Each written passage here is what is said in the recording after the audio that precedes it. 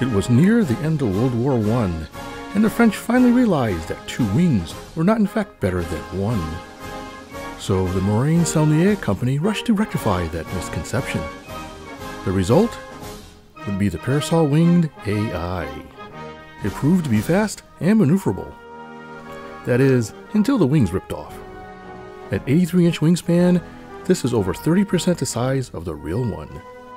Suitable for both glow and electric power. Will it shorten that trip to Tipperary? Well, only one way to find out. Before I could take up La Aeroplane, I first needed to test run the engine. Fueled up and switched on, it's time to crank her up. Choke on, of course. Then press the button, Frank. Auto shut-off kicked in. Ah, there we go. Now choke off and see if she fires.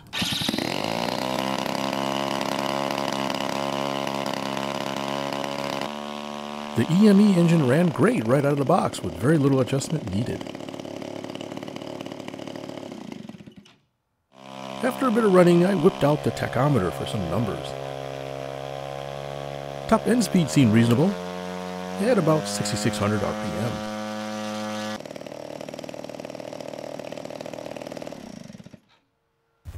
Unfortunately, the muffler decided not to get with the program. Bugger. The original lock washers weren't so locky. So I decided to try out some Nord lock washers at the recommendation of some viewers. They are 2 separate parts that key together. Interesting. Unfortunately, they didn't fit in the slots. So I ground them down a bit with my belt sander. Let's hope that works.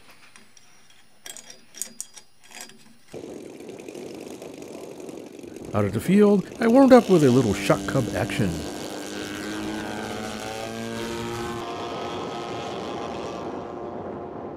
After that distraction, it was time to fire up the AI. Okay, we've got the Morane Saulnier. We are going to take her up and see what she can do. All right, so first step is choke on. We'll see if we prime her up, hit the start. First one, no, usually the second time it'll do it. There we go, that's what I like to see. And now, 3rd time's a charm. Yeah, baby. She's up and running. I'm gonna give it a moment to warm up a bit.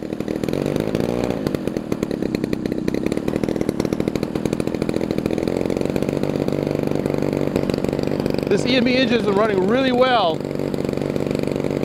Very little need to touch the needle valves since I run it. I think I rinsed it up just a touch after breaking in a couple of runs. Check the controls, right, left, up, down, right full standard, left rudder. So say idle.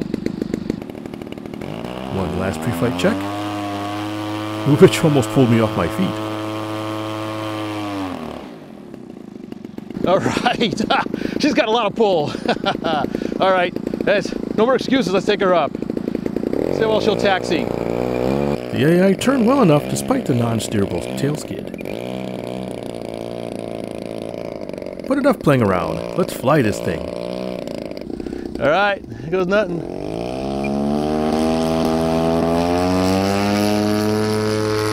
And she's up, yes. I kind of let the tail get up naturally. Get the tail into the slipstream. And she's up, flying nicely. There's a little bit of down trim. There we go. Engine is singing along quite nicely. And flying quite nicely as well. Let's bring her in. Look at that. Half throttle, flies beautifully. Very easy. That's on high rates. I'm gonna go to low rates. The AI looked great in the air and was quite nimble. Around. She's actually quite responsive. The engine ran like a top and had lots of excess power, if a bit loud. So in terms of looking good, we'll do another low pass.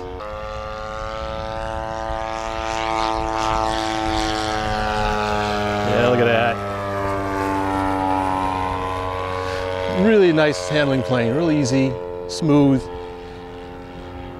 All right, so let's take her up and see what she can do.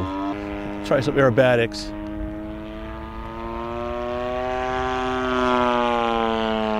Whee! Yeah.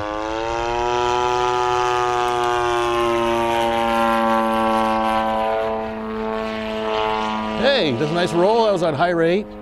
Kick the tail over. It also likes a bit of rudder in the turns. Opposite direction.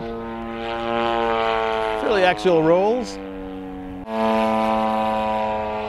Let's do a stall turn.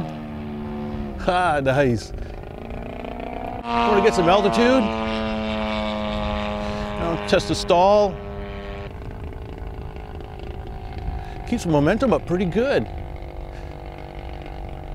Shooting some up elevator, more up, more up, more up, more up, more up, more up.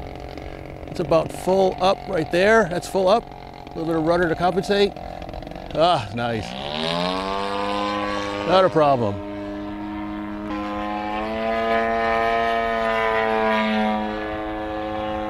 Inverted. It flies inverted.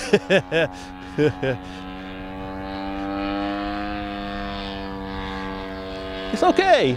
It's protesting slightly because it's a parasol wing, but it's all right. I dare say I was quite enjoying this very non-scale maneuver.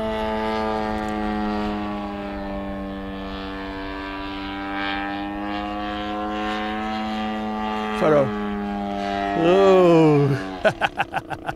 Try to do an outside loop, didn't quite like that. It's all right.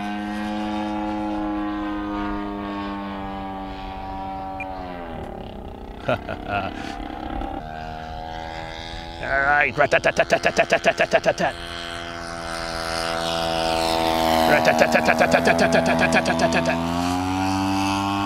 It's a long way to Tipperary. It's a long way to go.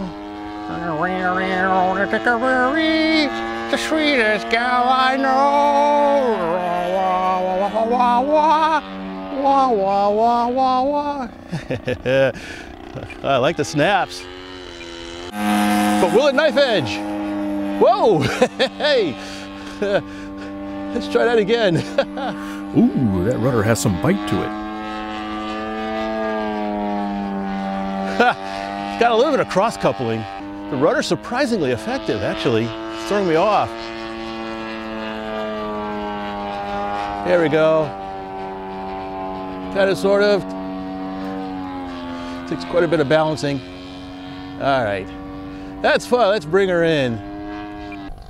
I quickly found out that the AI likes a bit of throttle on approach, but we'll eventually settle in for a nice three-pointer.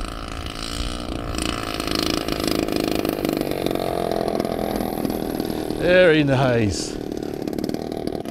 I think I like this. I think I like it a lot. It's a big mother. Oh, I don't think I'm gonna make that turn. Ah! I'm stuck. Ha ha! Yeah, four-wheel drive. There we go. Fantastic. A very good flight. Even the peanut gallery was impressed. But I wasn't the only one out to fly their AI. Okay, so not only was I able to fly mine, but Larry Holtman is here with me again. After back again. After you really let me come to your workshop and see you build this, right, and it's done. It's done. It It looks, came a long way since you was at the shop. yes, it looks fantastic. I mean, I'm jealous. Mine is like, you know, factory fresh looking. And yours look like it's seen some action. Well, I came through and did a little bit of the small techniques to it to make it look one-off. And one was I recessed the guns into the fuselage so they're not standing on top so much. Yes. And I see you got some like weathering. Did you paint this with airbrush? Yeah, I do a lot of airbrush work on most of my planes, and it just gives it a one-off look. Give it the good weather-beaten look. It looks great. This is a Polish version. Yes, I see the markings are quite a bit different. Yeah. But it looks like it's easy to see in the air. So. Well, I hope so. Yes. So this will be your maiden flight. You haven't flown it yet, right? Yeah, I haven't flown it yet. And the engine you're using again is this one? This is a RCGF Stinger 40 Twin. Oh, the 40 Twin. That's the same one I have in my shot cub. Yeah, exactly. That's right. Oh, wow. So that'd be interesting. And I've been really impressed with the numbers and the startup and the adjustment so far. So that's good. Yeah, even though mine's got quite a bit more power, I don't need it. My flights are half throttle. I noticed on your flights you were third power, just to kind of cruise, and then full power to do any kind of radical maneuver. Yes. So I'm really interested to see how this flies. I know I like the RC. It's going to fly scale. We ain't going to do no inverted flight. Oh, come on, live a little. One last thing, the pilot. I couldn't help but notice the pilot's a little different. The kit comes with that pilot that it has, but that just offset me on the airplane. I didn't like it too well. So you had to give it a personal touch. So I went and had a Matt Chapman third scale pilot sitting on the shelf. And I looked at him and I stuck him in the airplane and I thought, that's probably a pretty good size third scale. So I chopped his earmuffs off, I bondoed the helmet up on top, shaped it with a Dremel tool, gave it the look that we have, made him a set of goggles out of Bondo and give it a one-off look, and it really came out good. That's great. You get your own personal touch. So we call that Senior Pappy. Senior Pappy? Senior Pappy. All right, well, without any further ado, I look forward to seeing how this goes. We'll get it cranked up, let it warm up a little bit. All right, well, good luck. Thank you. All right. No, I'm good. Of course, Larry had to use his hands. How quaint.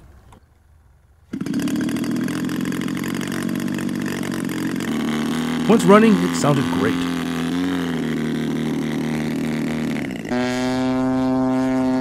Larry's takeoff run was a bit longer, but very scale-like.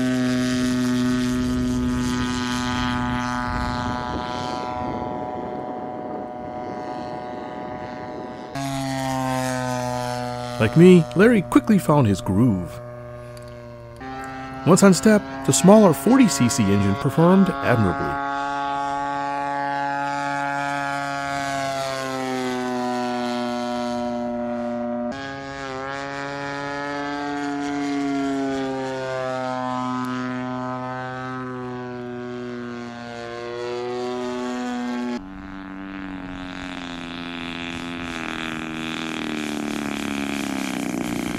Though his landing was a bit less dignified.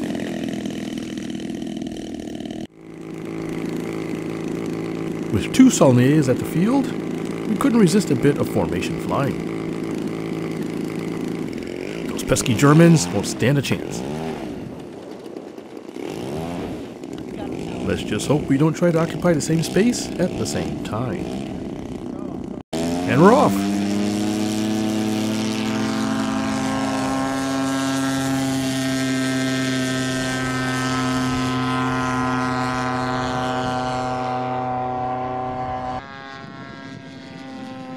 At first our formation was a bit laissez-faire.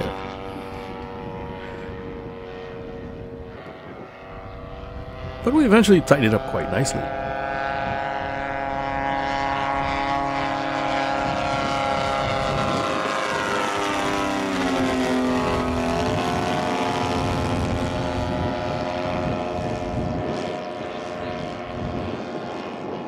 After some hunting fun, it was time to end our little patrol.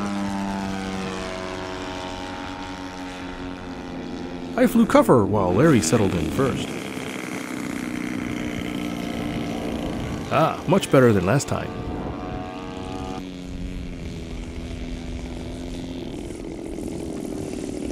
Not bad myself. But I seem to have a bit of a gun issue. Oh well, at least she's back in one piece.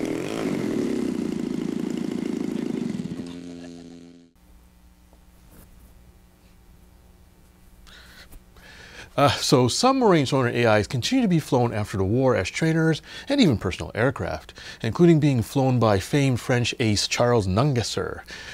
So one really bored chap used one to set the world record for consecutive loops, reportedly over 900. Yeesh. Anyways, As you saw, this model Mademoiselle flew quite nicely. It was a really fun build, and I'm quite impressed with the engineering that went into the kit. I was a bit concerned when I measured it about 34 pounds, but she handled the weight quite nicely. Now, the auto start EME engine is magnifique. Okay, I'll stop with the bad French. But I'm extremely spoiled by that feature. And also, the loose muffler screws aside, I think the engine is a powerhouse and very reliable. I had not a tick of problem with it.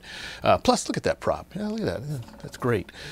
So anyways, I'll admit that I do have a soft spot for World War I aircraft, especially ones with some extra charm and character like this AI, which despite being a somewhat lesser known model, is definitely a great addition to my fleet.